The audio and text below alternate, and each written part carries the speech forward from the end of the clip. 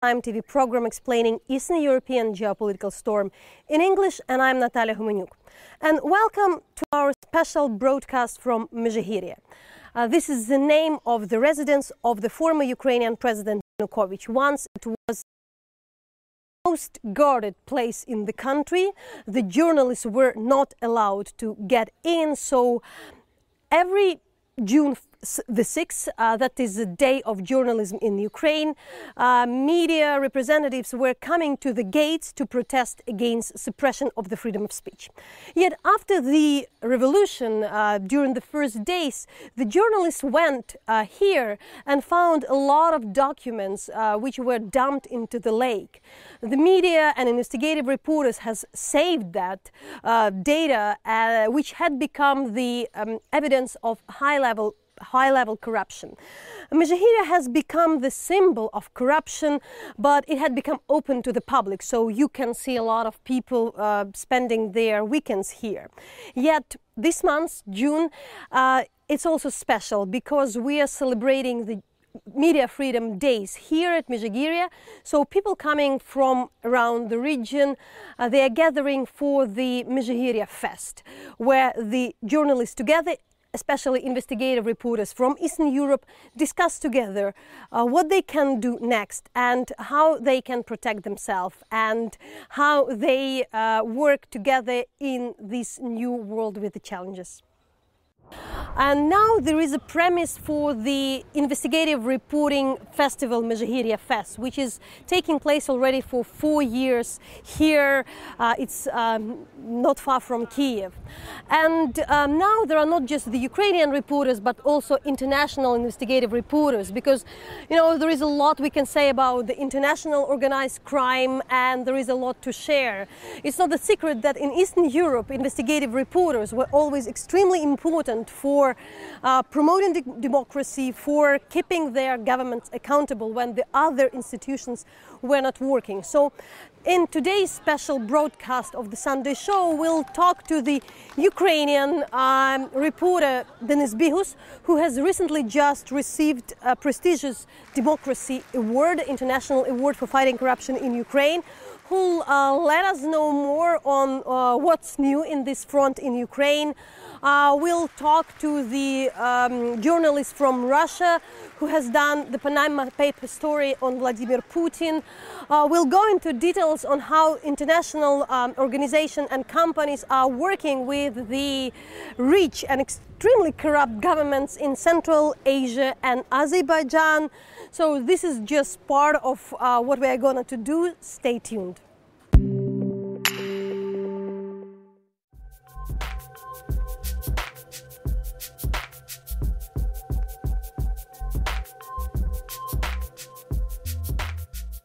Panama Papers had been one of the biggest international journalistic investigation which was covering a number of governments, politicians. That was a big buzz of the last year, but we would like to know what is the follow-up, what is changing, and we're talking to Paul Rado, who is the executive head of the OCCRP project.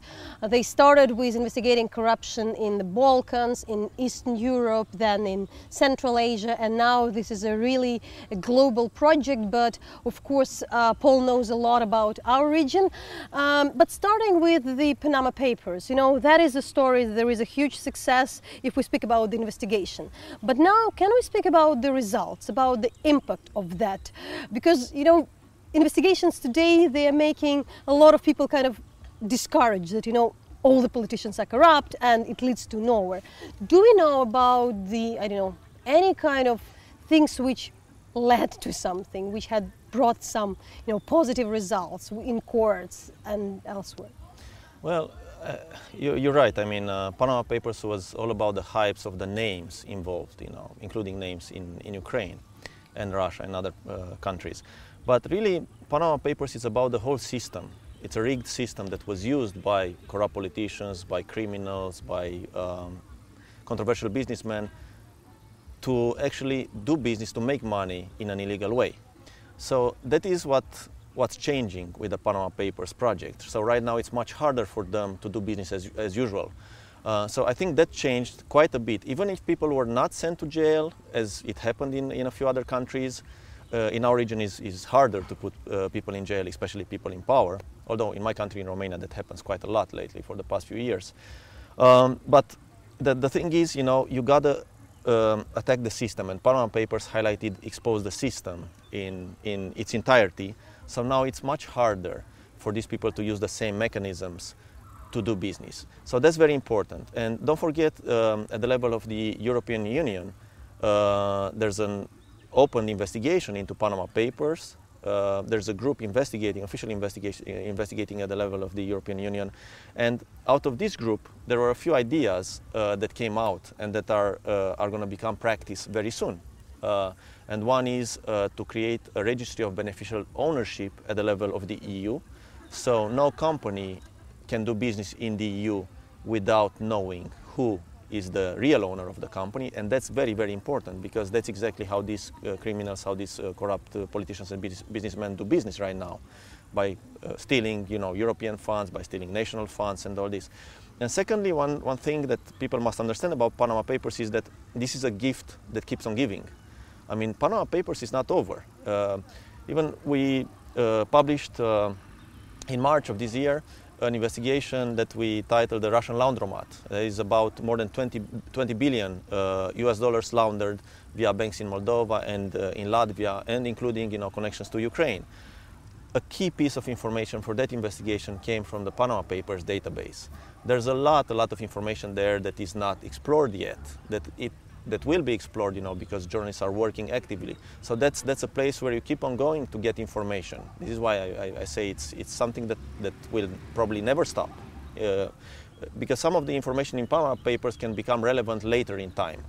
And that information, coupled with other leaks, coupled with other databases, can create new investigative reporting, and it is creating new investigative reporting. In fact, we're working right now at an investigation that is, I think it's going to be quite impactful, that we're going to publish in the fall, and some of the information for this investigation comes from Panama Papers as well as from other sources. When we talked to a lot of journalists from the region, they said that they were uncovering corruption before, and there was a high-level corruption here in Mezhyhirya, where the Ukrainian president used to live, and what we knew about that place was thanks to the investigative reporters. But how their practices are changing, because what with the corrupt officials and the criminals, they are adapt very fast. As soon you found something, you put a light on it, they find new ways. So what are now new tricks besides, we knew tax havens, that was the thing, but now, you can dig into that. So the thing is, I mean, even with tax havens, they are still using the old tricks.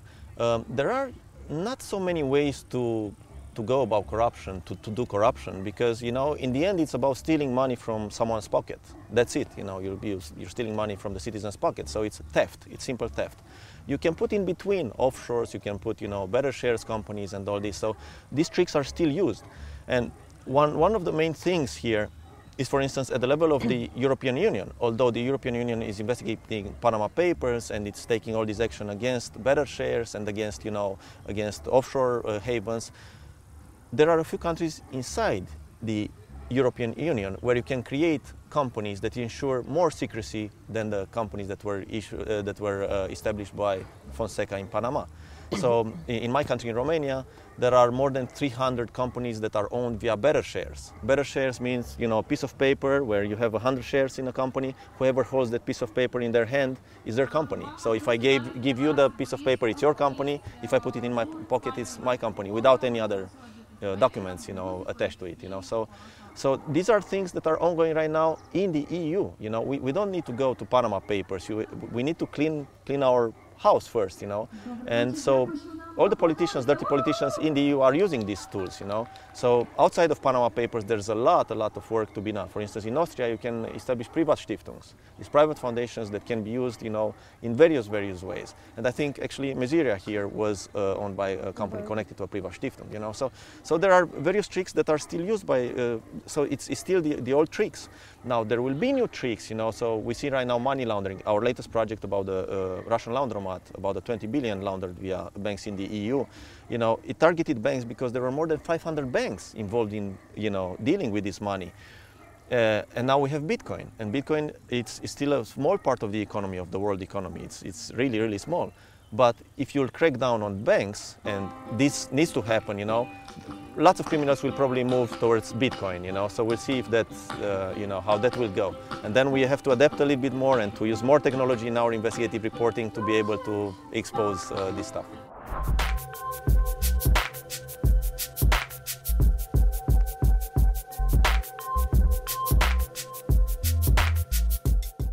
Roma, your investigation, which was called Laundromat, that was an investigation with a number of media, but you were working on it, showed how the money was laundered through numbers of European banks, including the Moldovan banks, and it was like a huge amount of money, up to 22 million, as far as I remember. Billion.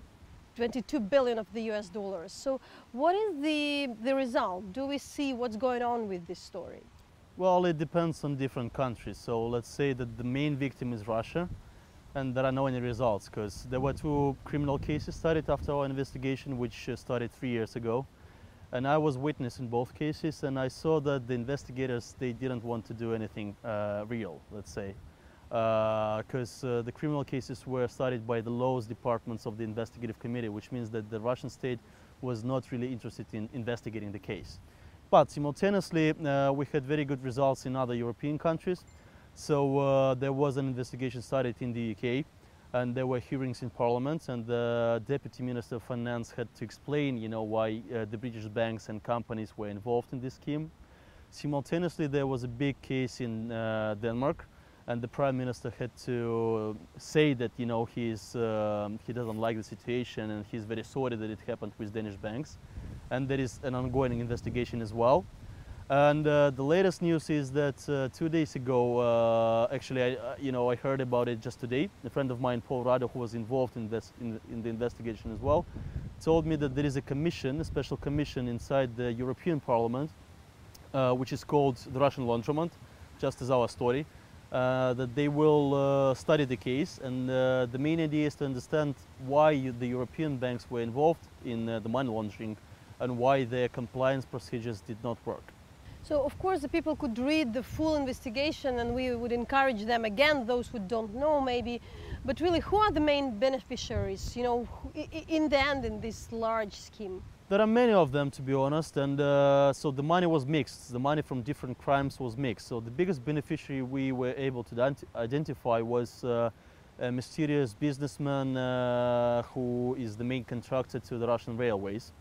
Alexei Krapivin, and he was involved in many, I would say, scandals and criminal cases all over the world. But among others, there were European parties, pro-Russian parties, which got the money. There were multinational corporations like Siemens, like Hitachi, and others. And of course, it doesn't mean that they were stealing the money from Russia, but it means that they were involved in grey import schemes. So you can call them the smuggling schemes. To what extent the big banks can control, and if you generally assess the situation, that there would be the big bank or companies would have their smaller companies in Estonia or the Baltics or elsewhere, so that's kind of a usual way to launder the funds. What depends on the headquarters? To what extent the headquarters can and are eager to, to remain, have a good reputation and can say that, oh, that was not us? Right, so look, an important word you mentioned is whether they are eager or not, because on the one hand, they are not responsible for clients which are out of their bank. So they're responsible just for the clients inside their banks, and they gotta check them, they gotta control them, and so on. But they do not check clients which send money to their clients from foreign countries or from foreign banks. Which was a problem in Laundromat case. So what the big banks said, they said that, our client was okay. Our client was, let's say, Siemens. But Siemens got money from bogus companies, shell companies, from notorious banks like Trasta Commerzbank. Its license was revoked recently from Moldovan Bank, Moldovan Bank, and so on. So I would say that the main problem here is the will. if the banks want to control the money flows, if they don't want to be involved in these big money laundering scandals, then they gotta check not only their clients, but also the origin of the money which their clients get. Regarding the country, Moldova had been particularly kind of in the heart of it all, and so that is very special case when you have a small country, which is more or less, so many had been done through that. So really, are you following the case? What's happening when this in the most involved country? Well, look, the main problem here is that the main victim is Russia. And with money laundering cases, you always, in order to prove money laundering, you got to prove the first crime, because money laundering is always the second crime. So in order to prove money laundering, you got to prove the predicate, so the first crime. And Moldovans, the main problem with them was that they couldn't get any talks and help from Russia. So they were asking for help, they were begging for help, and they got nothing. With the results, the investigation have become international, right. The journalistic investigation. But how about the law enforcement? Are they still in our region, in Eastern Europe, able to investigate something on their own? And are the things moving in that direction? Well, they are. Let's say that in Russia, the case was pretty well investigated by the operatives from FSB. They did a really good job. But when it came to a criminal case itself, because you know that before starting a criminal case, you got to do a lot of job in terms of proving the crime and so on. So before the criminal case, they did a really good job. The same in Moldova. But when it came to criminal case, which means punishment for people involved, then the problem started. Because, you know, in this particular case, some big names were involved, including Igor Putin, who is, he's not brother-in-law, I don't remember. Well, he's relative to the president, to Vladimir Putin. And some people from FSB were involved as well. So when it comes to a criminal case, people are not so eager, I mean the law enforcement are not so eager to investigate them up to the end, because otherwise they would need to imprison those who are in power. So there is always the question, how difficult is really to investigate Putin, you know, and what we really know? Because I think there is a will of the reporters to find out something. Well, we know a lot, but the problem is when you say proving things, Putin is smart. He will never sign any doc and he will never sign any financial records and so on. So he is a smart guy. So in terms of proving, you know, we've proved a lot with Panama Papers and with the Roldugin case, because in my opinion, it's not Roldugin's money, it's Putin's money, yeah? And we had a lot of collateral proof to say that. But I mean, yeah, you're right, you know, there is no any signature by Putin, there is no any signature by anybody else from his family, because they're smart people, you know. But, you know, if we think as law enforcement, we say that there is a bunch of proofs. We couldn't find a man with a gun, you know, who shot somebody, but, you know, we could find witnesses who say that they saw him, we could find, I don't know, wiretaps and so on and so forth. The same with financial crimes, you know, you will not find a dog signed by the president, but you'll find many other dogs signed by people who are close to him.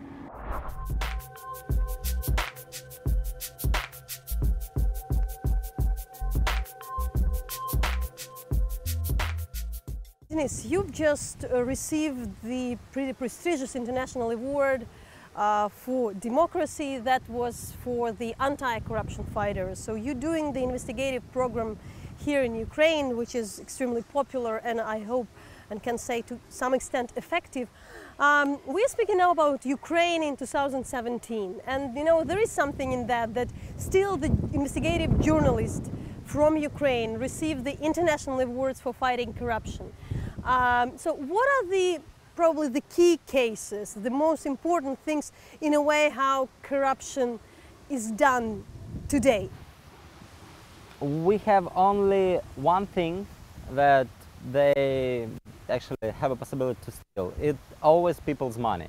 I mean, if you talk about some budget, if you talk about some rules in the country, there is just nothing else. So I'm not sure that for now, tactically, we have some difference between times 4 years ago.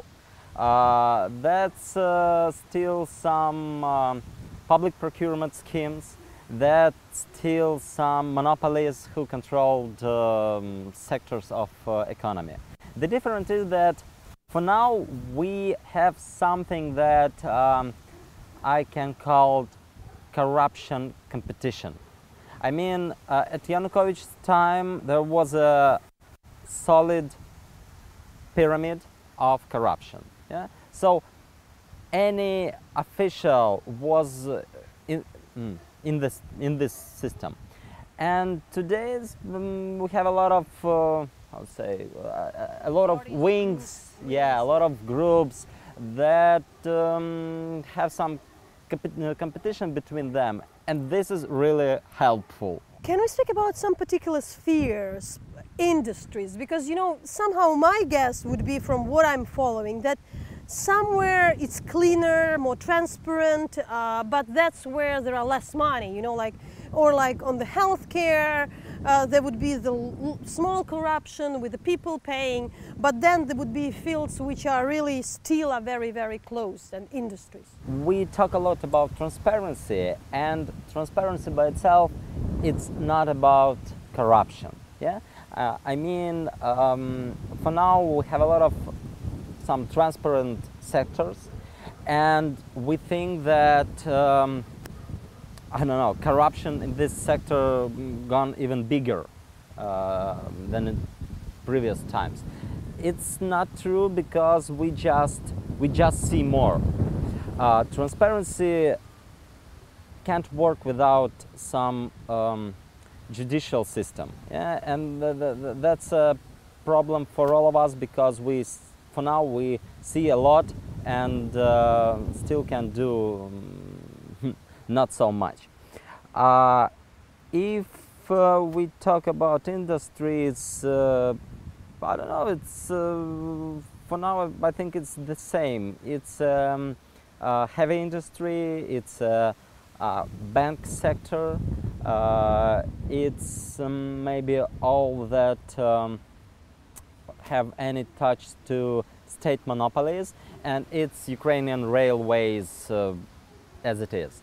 I think we have better situation for now in oil and gas system. Yeah, that I saw very smart steps in Naftogaz. I saw a lot of good steps in gas sector. Meaning good steps to become more transparent and less corrupt, or good steps that's not about transparency. Yeah, when we talk about how to say about oil sector and about gas sector, that's more about just smart management decision. They don't increase transparency level.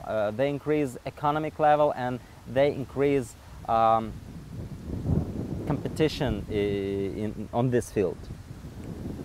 And look, are there any particular cases where you have seen that there was a result, that the law enforcement was involved, and the people, those about whom you were investigating, your team had been investigating, that they've been at least prosecuted, and where it's extremely difficult to see, though the results are obvious? If you talk about example, for last month, I think we push 3 criminal procedure against Batkivshina's party, against Lashko in touch with his illicit enrichment, and against official from tax department. But the biggest problem is that if we'll talk about some results, yeah, we have much more. We have more results when we don't need to connect with the prosecutor's office or with the courts. I mean, if you want to cancel some public procurement, you have to just write about it, and someone in this department who control this procurement usually just cancel it, because nobody wants any problem. If you need to start any criminal case and how to say, add any official investigation, okay, that's a problem. And look, the last one, we here at Mezhyhirya, the former Yanukovych residence. Yeah. But rather the general question, there was a lot of enthusiasm when we have seen the papers of previous president, and there were a lot of journalistic cases. The investigation had good chances to be investigated, though as was even the political will by the Ukrainian opposition at that time. It looked like back then to investigate their opponents, former party of region and the others. We can go into details, but in general, how do you see that?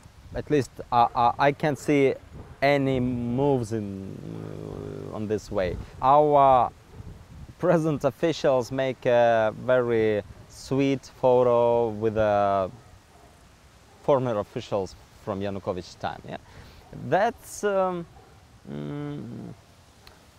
big, I'd say. Big 100% nothing. How we can explain that? Yeah, it's just not there really. You can't have their direct link that I don't know. President has a connection to that guy from the party of region. There is not that obvious thing to say that they have either. I'm speaking about a top official, that they have a common business or something, and they are still political opponents. But why not? You see, if all your economy based on maybe 1,000 people, they always connected one with another. Maybe it's not so obvious like the co-founders in some company, but Ukrainian economy it's not big at all. Yeah, I mean, and it's extremely monopolized, and in any moment any money bag have some connection with everyone. So I think we have to look on this not like on the network of some connections, yeah, some separate connections, but look through it like one big bunch of connections and shared money in very small Ukrainian economy.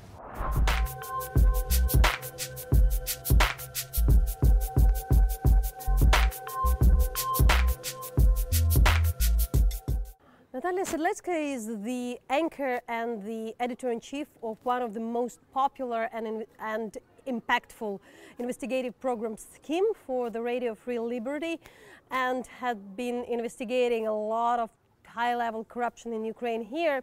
So Natalia, we're now here at MezhyhiryaFest trying to assess some of the phenomena. So now, how is it for your team working? How the corruption in Ukraine has changed and the work of the journalists? You have your program and your journalists, the court cases with the security service, and you do have difficulties today. What are they, and what do we need to know about how the corruption changed here? Sure, the corruption changed. We could say that under Yanukovych regime, corruption schemes were much simpler, and on one hand, it was easier to investigate them. Now corruption schemes are more complicated, but at the same moment we were able, with the help of this civil society and civil organizations, we were able to disclose the public registries. So it made it made easier for us to uncover this corruption, because we've got open register of companies, open registry of assets, of land registry, and so on. So it's much easier to investigate. But now politicians and corruptioners, they just hide it better. Do you know any particular, let's say, industry, which are probably the most closed, where it's the hardest to dig? The army contracts are very closed, and it's really hard to investigate procurements for the Ministry of Defense. But also, if we talk where the most corrupted spheres are, I would say that it is state companies, state-owned companies. So it's not like a budget of some ministry, but it's state companies which are throughout Ukraine and are still owned by the government. Your journalists had been, followed by the security service. Also, there is a defamation campaign against you, against some of the your team reporters. So, really, how does it impact your work, and really, what are current, your relations with the state, with the law enforcement? Yes, so the security service of Ukraine is the structure which is still unreformed, and it's still very, very close. To the contrary of other law enforcement agencies, they haven't published publicly their assets declaration. And the law says that they should have published them. So now it is still the law enforcement structure that is really hard to investigate their potential corruption inside of the structure. That's why we are looking very closely into them, into the workers that are working there. We have heard so many complaints on one specific department of Security Service of Ukraine. It's called Economical Department. They have to defend economy of Ukraine. So we heard from business and entrepreneurs so many complaints on this department that they are just simply, starting to a criminal case, and then by paying money, this criminal case will be closed and so on. So that we thought, how can we prove in any kind, in any way this. So we simply went to this department and we put a camera and we were filming what cars these people that are working in this department are using. And these people are making about probably not more than $400-500 per month. But they are driving cars starting from $20,000, $30,000, $40,000, and $50,000. So their cars are much more expensive than they could afford by their governmental salary. We sent a request to Security Service of Ukraine saying that we're going to publish this report. Are you going to comment on this before publishing? They haven't responded, and imagine just 1 hour prior to our program on air, we receive a letter from Security Service of Ukraine which says that if you're gonna publish this story in this way, there will be a criminal responsibility by your journalists, because we are secret service and it's not allowed to publish information about our employees. After that, we published the story because I thought that they were just trying to threaten us, because what they do not want is to publish the information not about their secret agents. There was no secret agents in our story, but they don't want to publish information that these people somehow are making much more money unofficially. I would say dispute between civil society activists and some people from the government, we would be blamed like grant eaters, there is a Ukrainian term, or those who are like panickers, so the people who are not seeing that there are good results, sometimes trying just to see the bad side of the government, which especially at this time make Ukrainians very depressed, and underestimating the good things which are done sometimes by the government in a very difficult times, in the time of the war for Russia. So because the more corruption we show, there would be more funds coming for our companies. What would you say on that discussion? And aren't really we are seeing just the bad things and not mentioning the good things? I think it's a role of investigative journalism to criticize the government and to find facts, that have been wanted to be hidden, to uncover such facts. It's just a role. We do not have to say about good things only. We have to uncover bad facts. That's true. But I think that all this agenda, that it's not patriotic to criticize the government. It's inspired by corruptioners mainly, who just want the system to not change. You were working a lot with international companies on the money laundering schemes, and so in them there was always, and still we understand that a lot of money laundering may take place because there are the Western companies, there are tax haven. and some of the governments they let those schemes to take place. Do we see any development, and do we see that in the end your old investigation could be could end in something, and there would be some results, the court, the convictions? Absolutely, there are already results. Yes, of course, people don't get directly to jail right after the investigation. There should be some process, but also there is no straight effect from investigative journalism, and especially in countries like Ukraine. But there, I would say, major impact of that is that after some stories, we've got new legislation adopted. Let's say public registries are open, electronic declaration law is adopted. Actually, the National Anti-Corruption Bureau was also created because it was a long history of investigating corruption, and not only, of course, but it's a small piece of it. But still, I think it's a result in strategical result and not fast result mainly.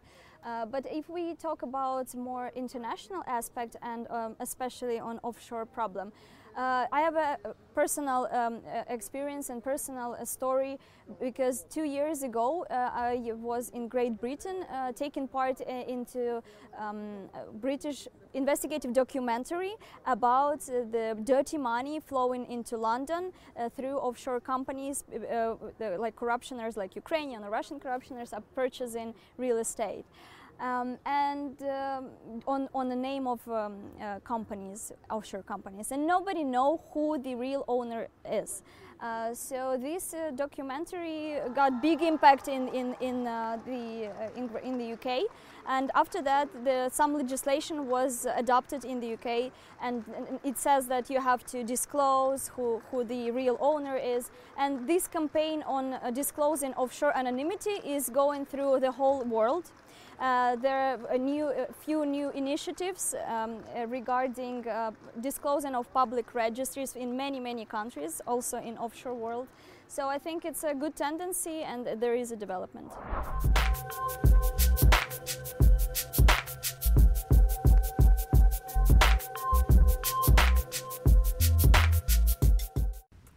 Miranda, you are the regional editor for OSSRP, Organized Crime and Corruption Reporting Project, and you are dealing with Azerbaijan and Central Asia, which are really there is no secret, this is authoritarian regimes. In general, we know that there is corruption there. There is no really democratic process that the corruption would influence the society. But really, what are the stories we're working now? What a development? What is the recent development? We follow, the really very tragic cases of the persecution of the Azerbaijani reporters. We hear less about the Central Asia, though we know that people are pushed away from the region, those who are investigating. Well, in terms of Central Asia, any journalists that really did any stories that authorities didn't agree with are already, they have already left the country. And this is something that's been going on for, 5-10 years.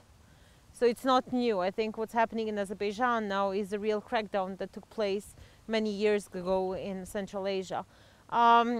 These countries are operating in complete impunity. What here is, judiciary, police, independence doesn't exist there. You will be framed with, illegal drugs, or you will be just accused as a journalist for attacking a policeman, and that will take you for a month in jail. So, and then, you can be charged with corruption or with illegal work, and that could be, years-long sentences. I think what's also going on is that authorities are cracking down on access to information. So even where you had the ability to report and obtain documents, it's now becoming increasingly difficult. The media are being closed down in Azerbaijan. The most recent thing is that, for example, RFERL Azeri service is not allowed. Basically, their website is blocked. So they can't even, reach the audience inside the country.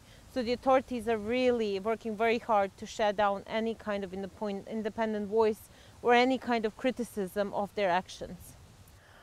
So, for instance, in particular with Azerbaijan, in case of Aliyev, there was so much evidence, international evidence, and we're speaking about a really, really big money because it's an oil-rich country.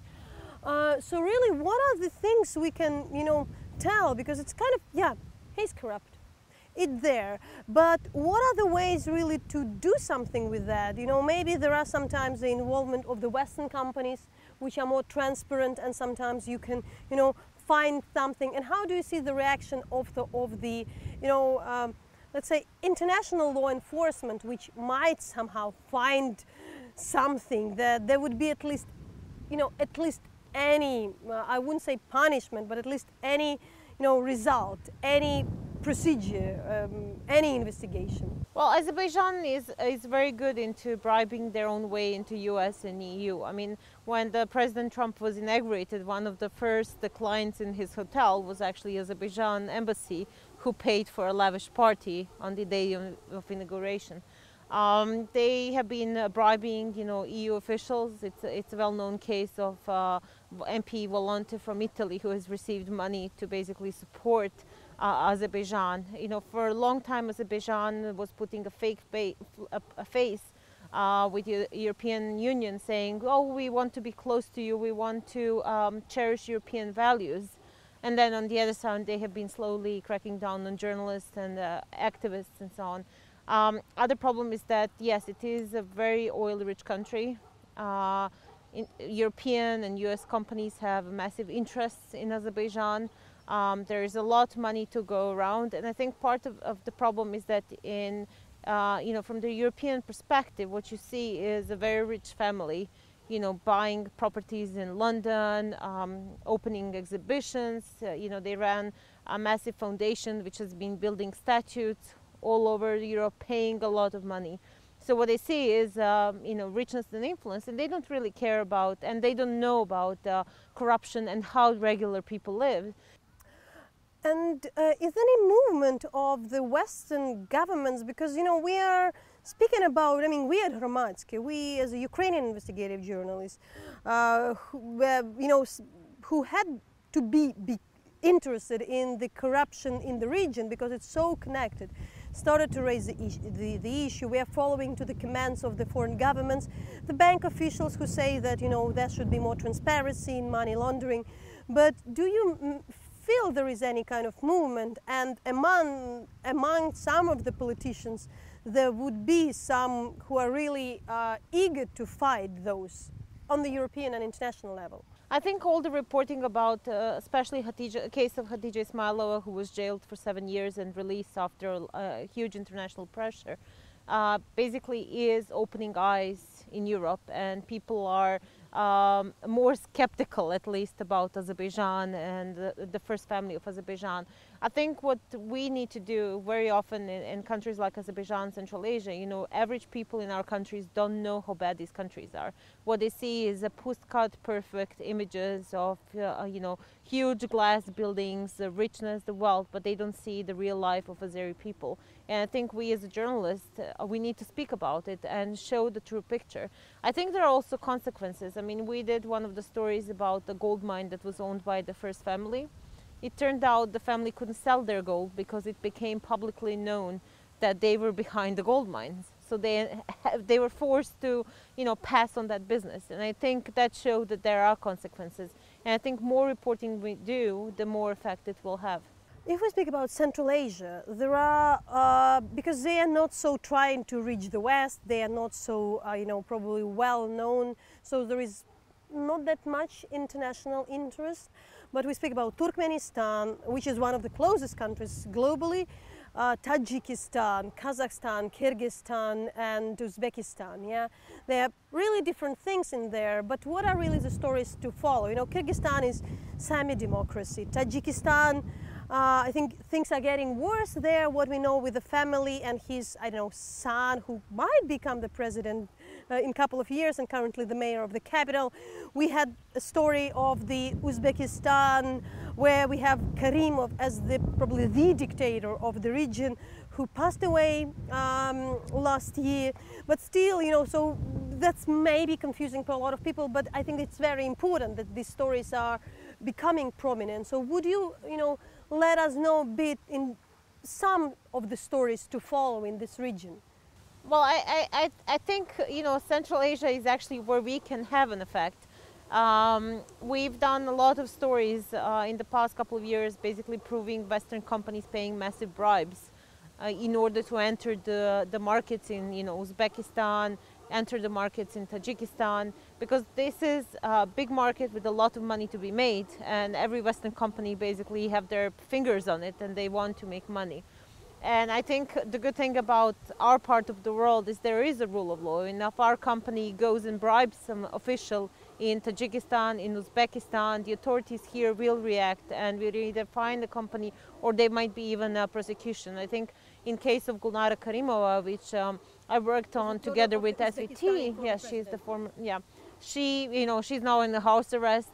People who worked with her, who were laundering money for her, are all jailed in Uzbekistan. The U.S. authorities are looking to recover more than $1 billion. Tilia Sonera will be fined probably about $800 million or over $1 billion for bribing the regime. Wimpelcom has already been fined hundreds of millions of dollars. So I think there are consequences. And I think, what we can do is, somebody in Uzbekistan doesn't care about keeping money in Uzbekistan. They're not stealing in order to own a massive palaces there. What they're stealing for is in order to, have palace in France, in UK, in Hong Kong, and these are also places where they'll keep their money. So as long as we watch out for this, report about corruption, report about the bribe, there is a chance that that money will be recovered for the people. Can you give more details on the development in Tajikistan? Because this is probably the least covered country. It's the poorest. There is some speculation, Kyrgyzstan, the journalists still can travel there. Uzbekistan is also very, rich in terms of resources. Kazakhstan is trying to get foreign investment with their gas companies. But this country were really for a lot of time had been ignored because it's poor, it doesn't have that much oil reserve, but that's what we know, that it's really now when there are more and more journalists kicked out and there is some kind of even the worst situation. Well, Tajikistan, president has many daughters, and those daughters 9, are I husband, yes. And not the 9, and anytime you do the investigation about one daughter. Yes, and the president is very sensitive about his daughters, but even more about the son-in-laws who are basically running the business. And what we have done, these people, one son-in-law will own literally his own empire. And this empire would control, a huge percentage of the economy. It's going to range from the mines till, even, issuing car license plates in the country. So basically, you have one family which is trying to control the whole country. Okay, so keep up the good work. I think it's really, being a Ukrainian, we know how difficult it is sometimes to raise an international attention when it's needed, because, it's not just about them, but about the fact that, the money are laundered elsewhere, and you still expect from the West some standard, if you speak about the values and the rule of law. And really, then you see the Central Asia, where, even we don't pay enough attention to explain what's happening. Well, as a journalist, it's a fascinating region for me. In my part of the world, if somebody steals $1 million, you think it's a big deal. In that part of the world, people steal in billions. And, and they do it so bluntly and without even trying to hide. They act as, there's nobody who will ever do anything to them. I do think it's also the interesting thing because, the region is still a sphere of influence of Russia. So there is the Western companies trying to come, but therefore it's not so under the scrutiny of the foreign reporters as some others region where there is a long history of the Western companies working. That is true. Foreign reporters are normally not allowed in, and then if you are allowed in the country, you will be followed. And I think we do more damage than good by basically, for example, working with the local reporters who then get harassed and lose job or are suffering in other ways. I think those are the countries where secret services, conducting massive surveillance. They're monitoring all the communications. You know, your hotel might be bagged, you might have a camera in your hotel. So as a Western reporter, you need to be extremely careful what you do and how you act.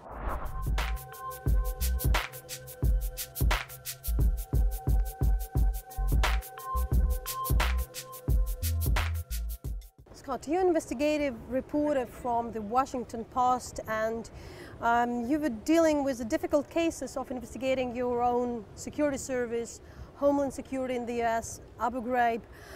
So, you know, this isn't, especially the Abu Ghraib story, it's kind of an old story, so we knew that there was abuse by the US Army in the prison in Iraq. If you speak about the investigation of the Abu Ghraib, you know, that was kind of like game changer, because there was still, when this story had been brought to the light, there was still the U.S. tried to play this, the good power, which, tried to, we're speaking about the freedom, speaking about the democracy, and it was kind of an evidence, that how many wrongdoings the Bush administration had been doing there. Later there was a Guantanamo, but with this kind of investigation, what was the impact? Had it changed the way the army operating, especially in these sensitive cases of dealing with the suspect terrorists? What are still the practices which are existing, and what are maybe the government had to respond and to stop? Our investigation showed that the abuse at Abu Ghraib and at Guantanamo Bay was much deeper and broader than was previously disclosed. So the administration at the time said that the Abu Ghraib abuses and the abuses at Guantanamo are isolated incidents, and they were confined to just a small band of Army men and women, but that wasn't really the case. And when we were able to get access to all of the documents and all of the photographs and the internal investigations, we quickly realized that this was part of a concerted effort by the military and by the CIA to break down these detainees and to try to get as much information as possible out of them. Pleaded with us not to publish it. They believed that the military was going to be at risk if we published this information, and we decided to go ahead and publish it because we believe that what the military was doing, a lot of the military lawyers and a lot of the people in the military felt that had crossed the line, and that by torturing detainees was a violation of the Geneva Conventions, and by doing that we were putting our own servicemen and women at risk if they ever got caught or captured, that they would be tortured as well. So in a way, we felt that we were doing a public service by exposing this. Were the people punished in the end? Because there is always the case. There is a big story in the media, there are a lot of talks, and then there is a long court hearing, and sometimes these cases are kind of dropped from public memory. Right. So a small band of people were convicted of crimes for abusing the prisoners, but the people up the chain of command were not held accountable. And to this day, they've never been held accountable. I think it's absolutely outrageous, because these are the people who were responsible for the command and control of Abu Ghraib. They're responsible for the men and women under their command, and they should be held accountable, just like anybody else should be held accountable. Are there any tools which you are following that the law enforcement agencies could really implement in order to be more, let's say, accountable, be more transparent? It's really the difficult situation. We understand we are in a country in a war where there is a security threat, where you definitely sometimes talking to, the criminals or suspect terrorists. So there is a chance to cross the line. So what are practices maybe had been enforced and might be enforced that this line, it's more difficult for them to cross? We have whistleblower protections in our country. So a whistleblower is somebody who comes forward, blows the whistle and says, I am a witness to crime, I'm a witness to wrongdoing, I'm a witness to corruption. And so we have some processes that are in place that protect people who do that. In the military, they're not that strong. And so I think strengthening those protections so that it not only encourages people to come forward when they see wrongdoing, but protects them from retaliation when they come forward and report wrongdoing. How common is the practice of the cover-up in law enforcement? How common is this idea of whistleblowing? The officer would, cover the soldier, and the general would cover the officer. The person who reported the Abu Ghraib abuse was not protected, and his life was threatened. He had to move his family. He had to leave the town that he grew up in. So his identity was actually disclosed by the then Secretary of the Defense. Hopefully we've learned from that and we protect these people. It's really important to protect them when they come forward. How would you explain the relations of your investigative unit, of Washington Post investigative unit, with the the security services like NSA? Papers like the Washington Post, they're independent, but they're close to government. The government usually needs them. You have the press corps. You do a lot of stories. You need to have the interview the top officials. So at the same time, they need these papers. At the same time, there is an investigative unit which digs into this heart of the system and does something they would really dislike. Mm-hmm. So there is this kind of a general brand of Washington Post and investigative unit. So how you build the relations? Our newsroom is completely independent of the government. Yeah. And we do not cooperate with them. We do not share information with them. We see ourselves as a check and a balance on the power of the government. None of our reporters would ever compromise their positions or their integrity to get access to a story. And if somebody doesn't want to give us access to something and they want something in return, we don't do deals like that. We will walk away from it. And if somebody denies us access, sometimes it's almost a badge of honor, and we are able to get the information in other ways. The security service always put this argument that it's about security. How you answer this question for yourself? Where are the cases where you have doubts? Would you endanger really? Are you going too far?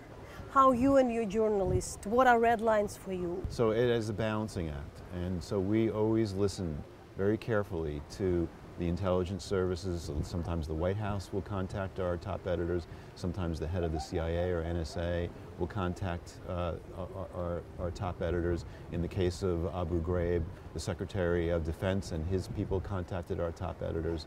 And so we will always listen to them.